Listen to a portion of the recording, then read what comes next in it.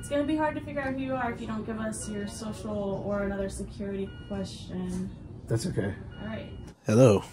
Hi, everybody. This is kind of a weird video to post, but I thought I would show this while it's at its worst so that you can see what it's like to really have a peanut allergy. This is what can happen. I know a lot of people like to shit on peanut allergy people. You know, he's got a peanut allergy. Bro can't eat nuts. But as you can see, I'm wired up like Stephen Hawking. Having an allergic reaction is not just like, you know, ooh, I get sick. Ooh, you get a stomach ache. Oh, it's this.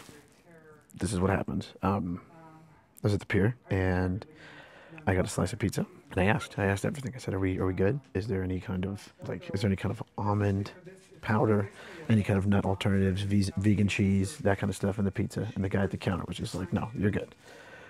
Took a bite of the pizza and immediately started feeling bad.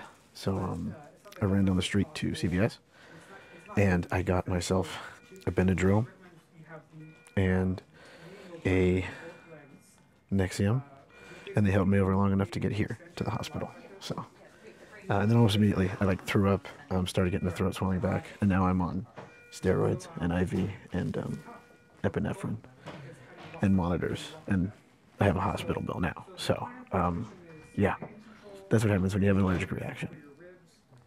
This is what it's like.